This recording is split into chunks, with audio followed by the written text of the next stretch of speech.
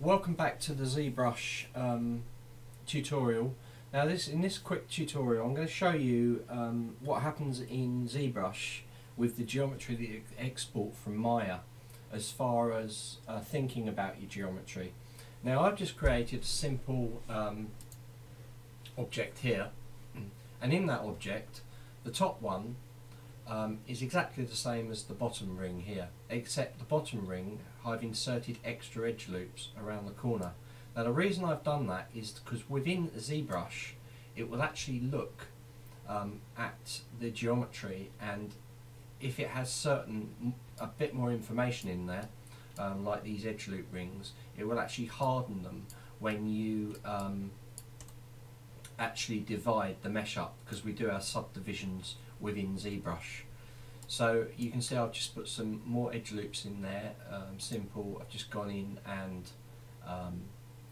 just used the edge loop ring and just inserted edge loops around like this to give me extra geometry in there. Now all I've done then is I've selected the object and I've exported selection out to my folder, which I've called loop test obj, and I've exported it as an obj file. If you haven't got the option of obj, it's probably because in Windows your settings and preference down to plugin manager, you haven't got the obj export MLL turned on, so make sure they're turned on and then close that and you'll be able to export as an obj. Right, okay, now in Zbrush we've imported it in there, so go to import and then import that in there and then click and open it up in here. Now I'm not going to get into importing how we get the objects in now, this is just purely to show you how it's working. Now this is the same file as the top. I haven't actually polygoned it, so it's gone a bit weird, but we're not interested in that. We're interested in the top ring and the bottom ring. Remember, the bottom ring has got extra edge loops and the top ring hasn't.